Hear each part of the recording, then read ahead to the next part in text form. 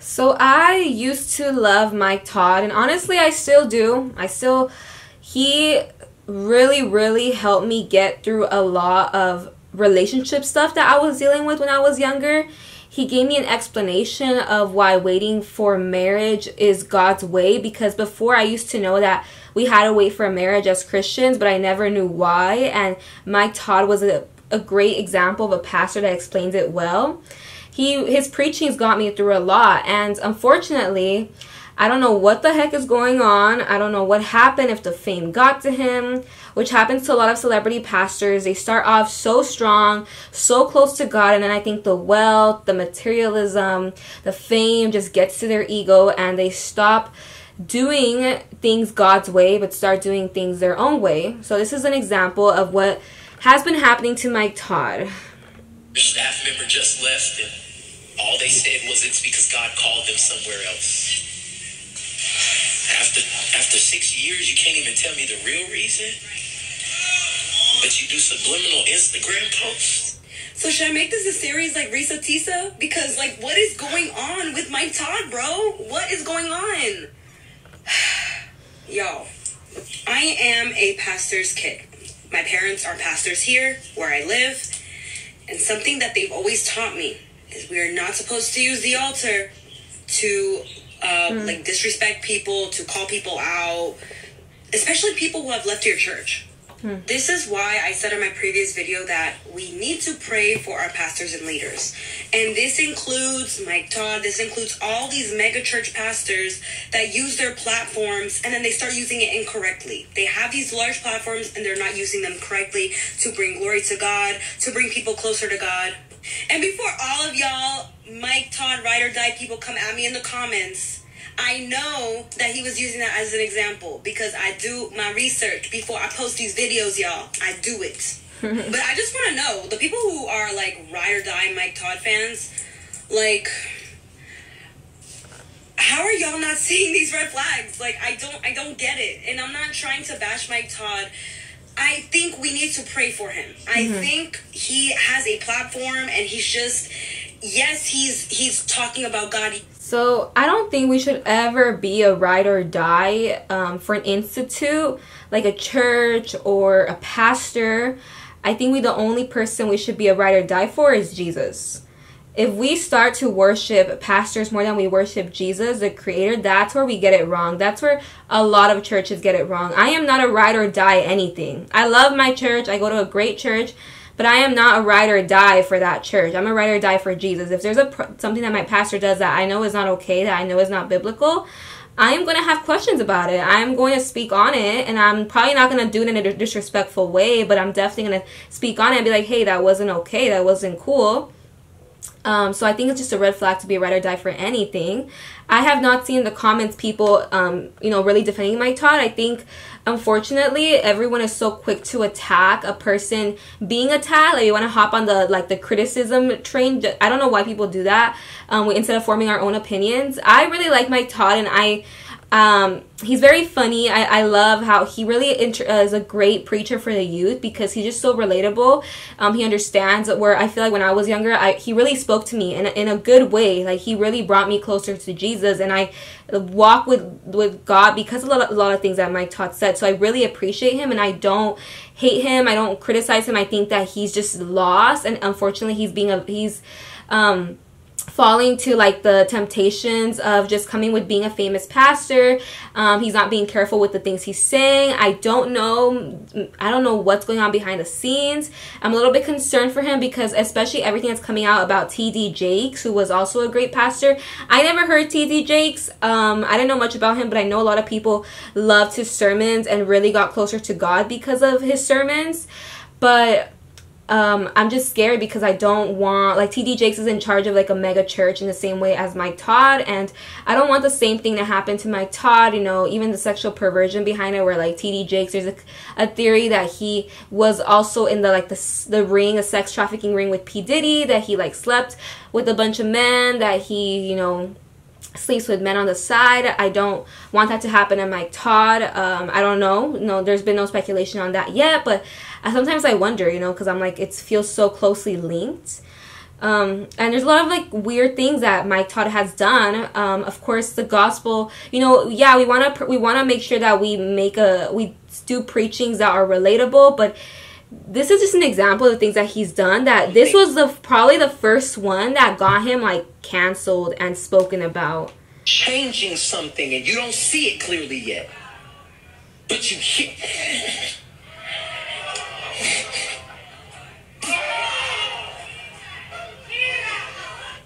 It might get nasty.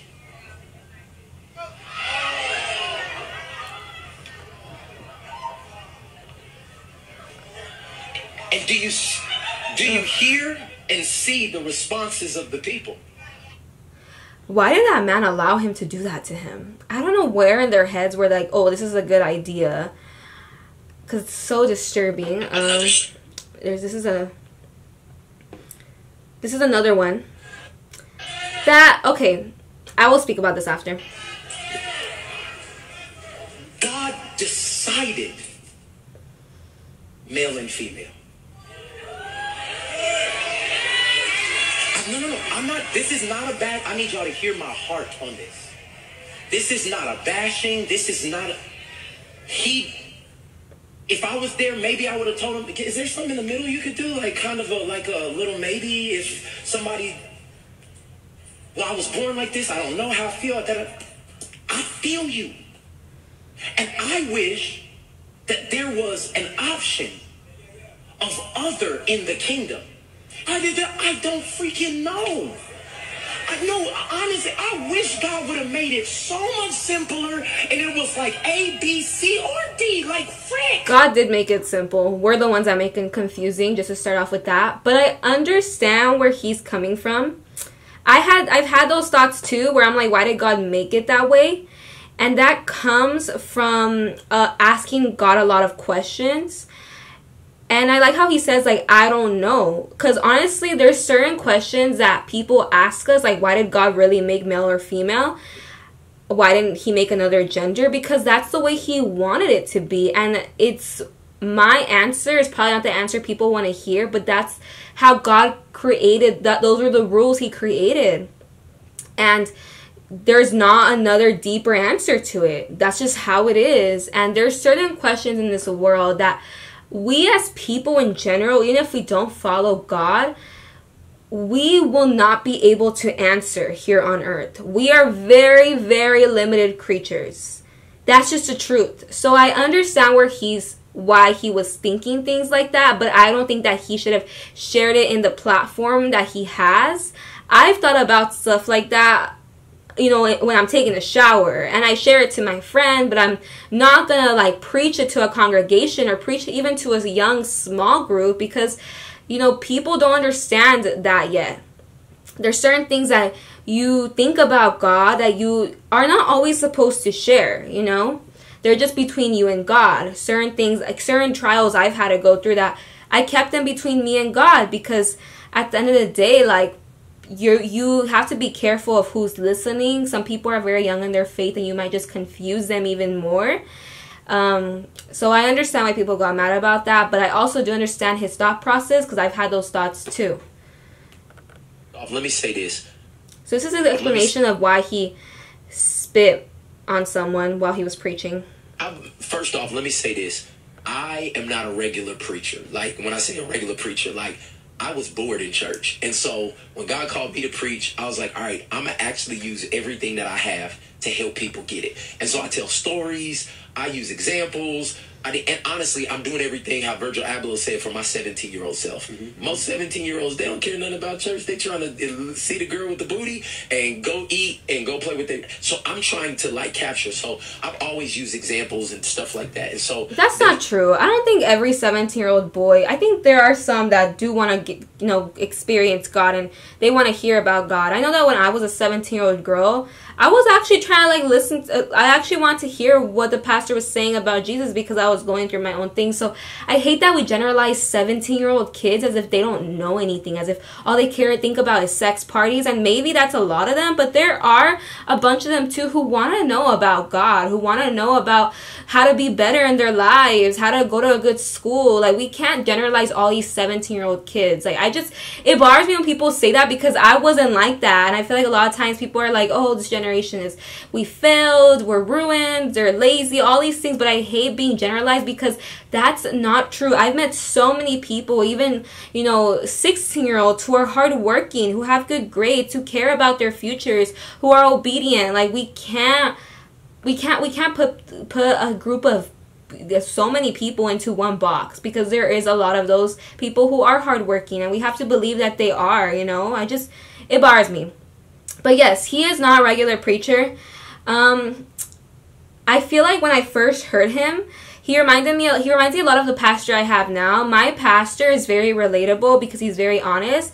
And Mike Todd was very relatable. He was very honest because of all the things he was going through. And I love that about him. And I don't think he needs all these gimmicks, all these different things that he adds into his preachings to spread the word of God. I think he did so good when he was making the series Relationship Goals. He did super good, and he all he needs was Jesus and the truth, and that's what God is. Jesus didn't have all these gimmicks. He wasn't out here, doing these demonstrations, like physical demonstrations. He didn't do that.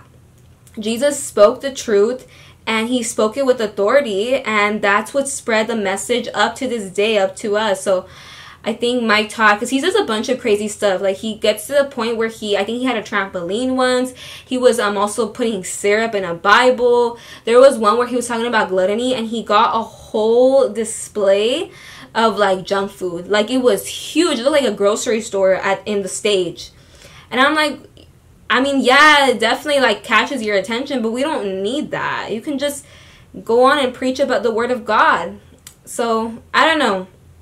I understand him being bored in church, but I think if you really relate to the youth will hear you. And for those who don't hear you, there will be other ways, and eventually their heart, will come to know God. Everyone's at their own time. You plant the seeds, and that's our responsibility, is just to plant the seeds, and God will water it. He'll make it grow. So I think how I started, where watching a preacher, so being like a fan of a pastor, I think is dangerous. Or even having celebrity pastors. The only person that should be preached is Jesus. And the Bible warns us about a lot of things that aren't from him, that seem like they're from him. So this is what Jeremiah says, the book of Jeremiah. God says, "This is what the Lord Almighty says.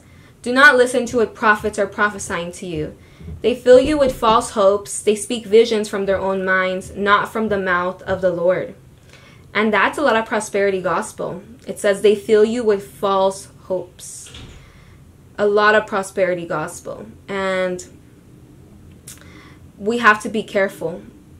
It bothers me when people just go to church and don't read their Bibles. Read your Bible. Don't just go to church. Don't rely on this man that's a pastor to teach you absolutely everything about Jesus, because there's some things that are not in the Bible that sometimes they be preaching. So you have to be very careful. Read the Bible. Everything is in there. Don't be lazy. Don't be a lazy Christian. There's no such thing as that. So don't do it.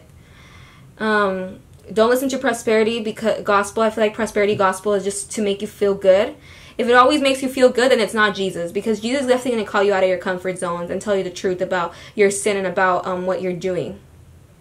So yeah, I don't think Mike Todd's a prosperity preacher. I think that he never, I feel like I felt very convicted when I would hear him preach back then. I haven't heard his new stuff, but I felt very convicted, and he explained things very well. So I'm not against Mike Todd, but he has been doing a lot of weird stuff, and I just pray for him. I think we just gotta pray for him as a pastor, because it's hard. It's really hard out there trying to follow two things, and he's become very materialistic lately. I see him with all these fancy rich stuff, and I think that's very dangerous.